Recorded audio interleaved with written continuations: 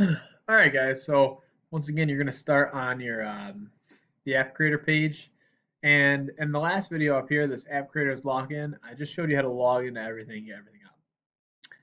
Now we're going to go into starting the app program. All right. So today we're under lesson 1.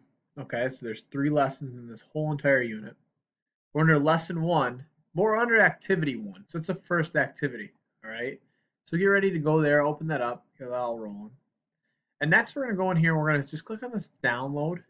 All right, we're going to click on this.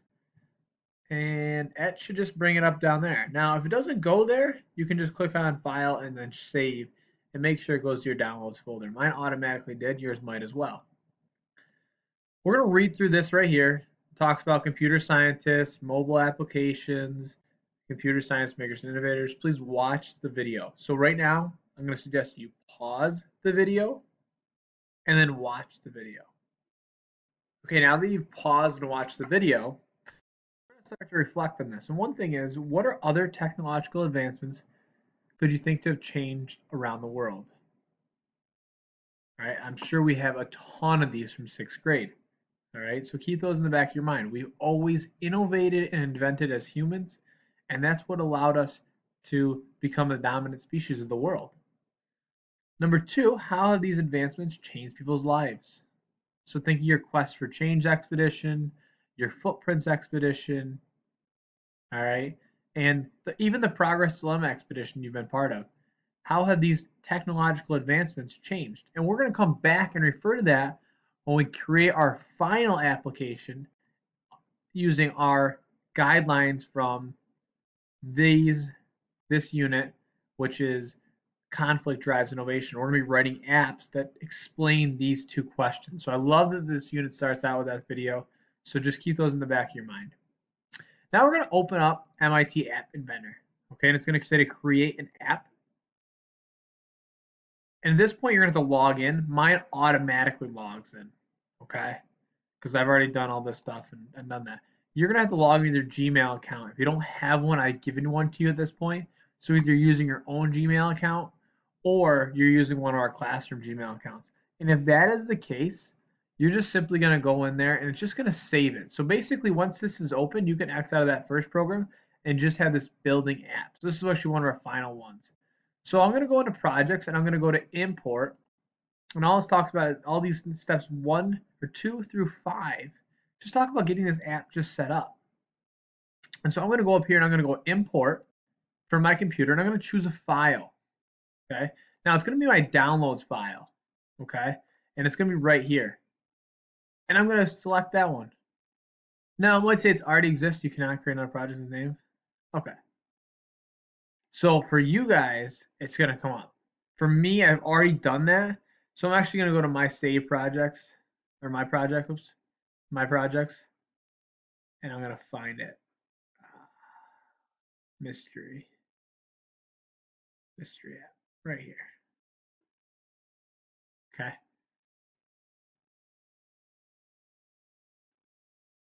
What if I download it again? Hold on just a second. Okay, because I've already done everything the Project Leeway curriculum, it's kind of difficult for me to restart it. But notice if you download it once, you always want to go back and use the one that you started with right here, okay? And so then if you didn't, so I'm going to go and I'm just going to change this because you can't even have those parentheses in there. That would actually not make this run. And so I'm just using an underscore there. So now that should allow me to open that one. So let's go back in here now. Projects, import from my computer. I'm going to choose a file name. I'm going to use the _1. And thank God it worked. Okay. So now this is all done. Okay, this is all exactly how you should be seeing it. All right. So once again, we're 1 through 5. Now click OK on the project name and the project's created in the following page.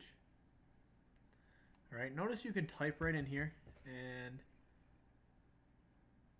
I've already shown you this and started typing, and so I'm just going to delete that.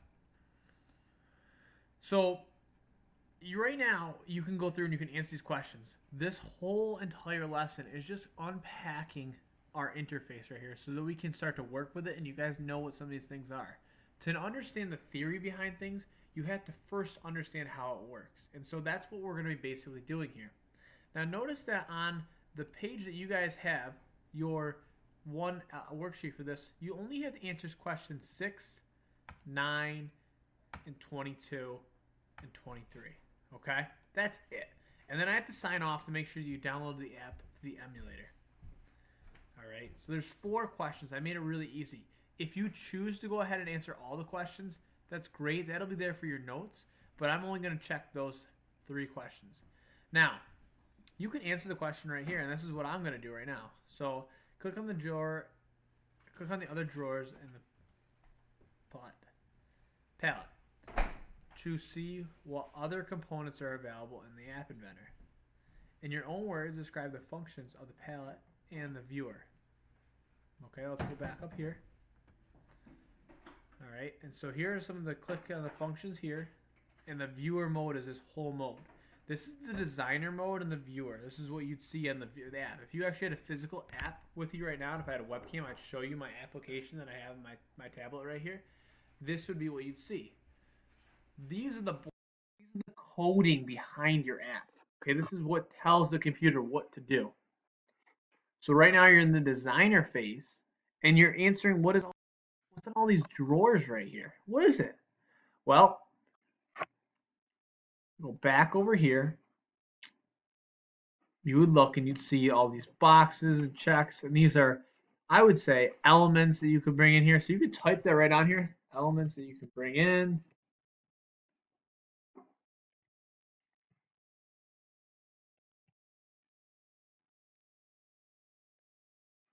Wow, late.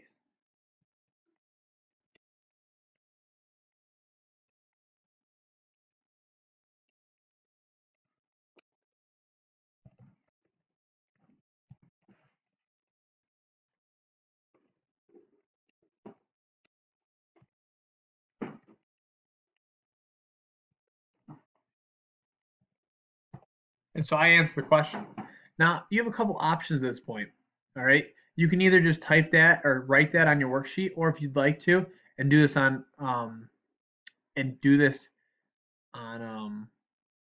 the computer, you can take a snipping tool. You can press this copy. Then you can go back in the worksheet right here, and you can click on this, and then you can press paste, and it should just replace it. So that's really a cool way to just answer the question. Now it's in there, and it actually is a picture. All right. And so you can do that with everything that you have there. Oh, and you also have to delete the picture of the one that you don't want anymore. All right. So those are some options of how you can take care of this. Okay. These are also going to be outlined. All of these worksheets are going to be outlined right in your slot right here. So I'm going to have one, let's create an app lesson 1. I'm going to call this login. Then I'm going to do another one, another one, another one. It's going to look very similar to the 7th grade page. You guys have all done this before in 7th grade, so you're very familiar with using the videos in the lessons. Go ahead and do this. However, this playlist or this personalized learning format will be using a reading, a textbook for you to go ahead and get ahead. All right. So I expect many people to be done with the entire thing in a few days, and some other people are going to take some extra time. All right.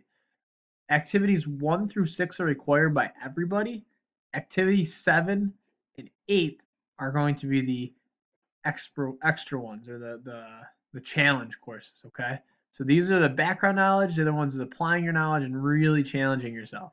So if you don't get to those, it's okay, but I'd love it if you would. All right. Then as a class, we're going to move on together to lesson number 2 and then lesson number 3. All right. So once again, the only questions you actually have to answer here are questions 6, questions 9, 22, and 23. All right. And once again, at the very end of this, you have to connect your app to the emulator. Okay.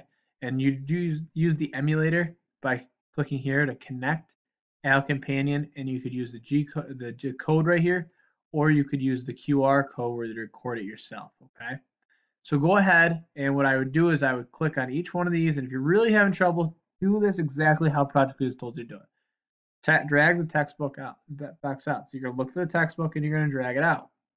So you're going to come back over here, you're going to click on the textbook box, and you're going to drag it out, just like that. All right? So follow the directions, okay? And at the very end of this, you'll see that it'll have talk you to how to display this. At this point, you're going to ask for um, a tablet from me. I will give you a tablet, and it's going to show you exactly how to display your code, and then you're going to talk about some of these afterthoughts. All right. If you have any questions, please call me over. If you finish early, you can go ahead and finish the other apps, okay, and the other lessons. All right. So this is lesson 1, drag and drop coding. Our learning target is I can identify elements of drag and drop coding and explain the function of each component. So today you're really on just working on learning the platform, understanding what the parts are and how to find the parts. All right. If you can do that today, you have met the learning target. However, if you're still confused, go back, ask a friend, try to figure out what each part is so that you can identify the parts of drag and drop coding so that you'll be able to solve problems later on in this unit. Good luck and ask me if you have any questions.